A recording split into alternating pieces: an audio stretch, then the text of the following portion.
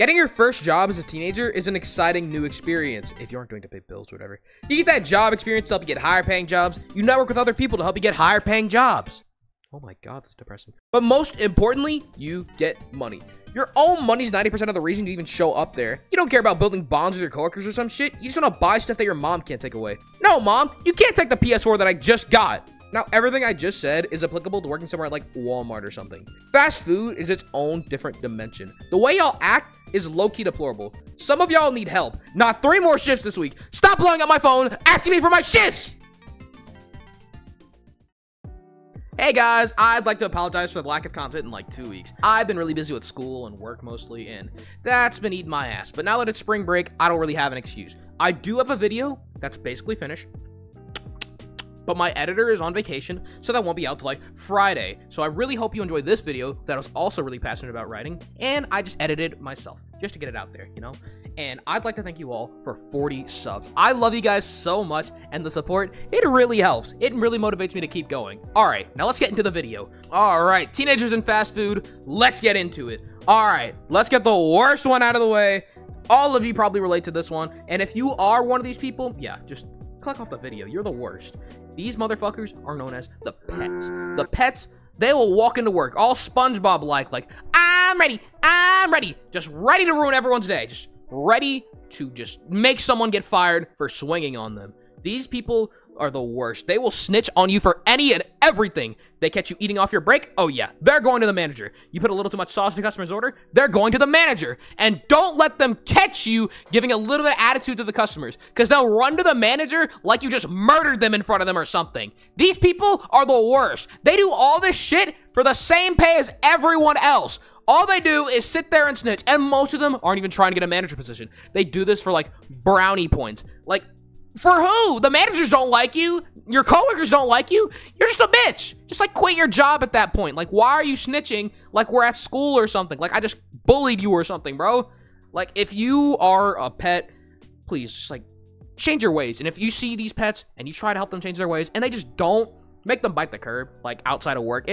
You're doing the workplace a favor. Everyone would love you for it. You'll be crowned like king. You won't even get the manager position. You'll be like CEO after that. Everyone will love you. All right, I got a little passionate in that first section, but we can tone it down a bit here. Now, the people in this category, they can just fall right into the first category and be both, or they can just function without that dick in their mouth. These people are what I like to call the slaves. Day is never finished. Master got me working. Someday master set me free. What's insane is that these people will be like my age, be at work 25/8. It is insane how much they work. They just love to work. They don't do anything but work. They only talk about work. All they do is work. Now, I don't simply hate these people for working. What I don't like about them sometimes is that little ego they get. They get like a god complex from working so much at McDonald's or something. They'd be like, oh man, y'all can't hold that down like I can. Or, oh man, why do I even come in, man? Just quit. Go home, bro. Like, oh my god. Okay, Mr. Lonely, we get it. You have nobody to call your own. That little god complex they get, it just makes me kind of sad. But like, if you want to hang out with someone, go find someone to hang out with. Not me. I don't hang out with coworkers. You guys are gross. Ugh.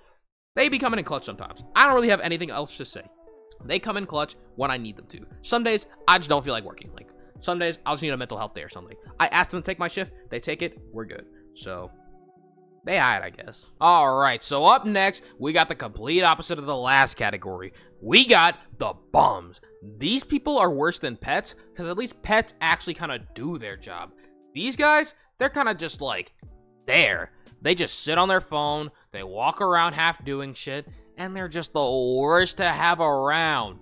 These guys will just be talking to somebody when they're in a rush, or they'll just be like chilling on their phone in the back when there's a bunch of stuff to do.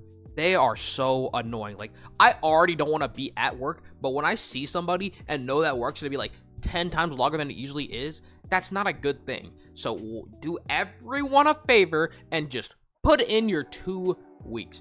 These guys are so weird. They're just like never in trouble for some reason. Like, have you ever seen one of these guys like getting written up or something? No, the manager's always like, don't do it again.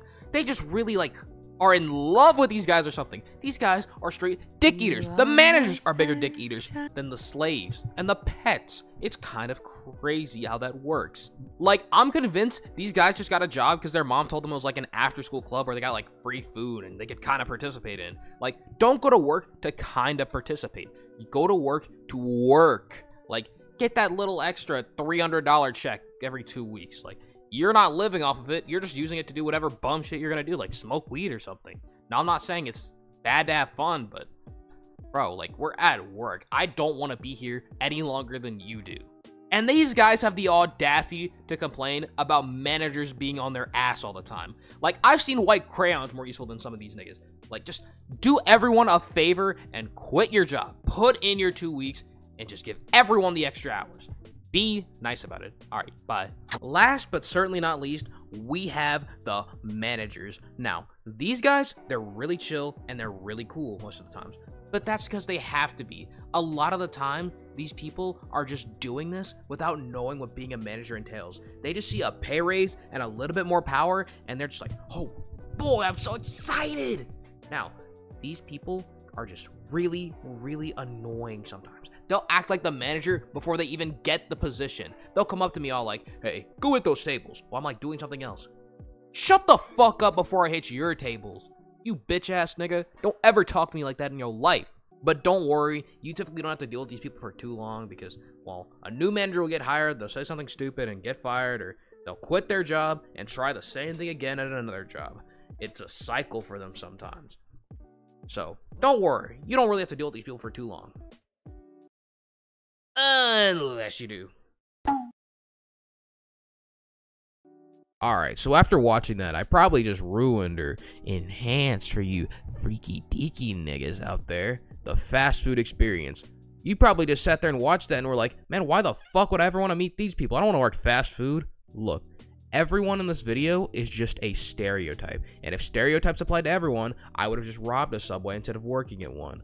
Look, I've met some pretty great people in fast food, and I have some pretty great coworkers who, if you found this video, don't do that shit again. I don't want to see your face on my channel. Look, when me and my coworkers really get to it, we can all put our shit together and we can have a great shift. We can get shit done. Everything's great. And I love them so much. Unless you're the bum. I stand by everything I said in that point about you, and you need to quit your job.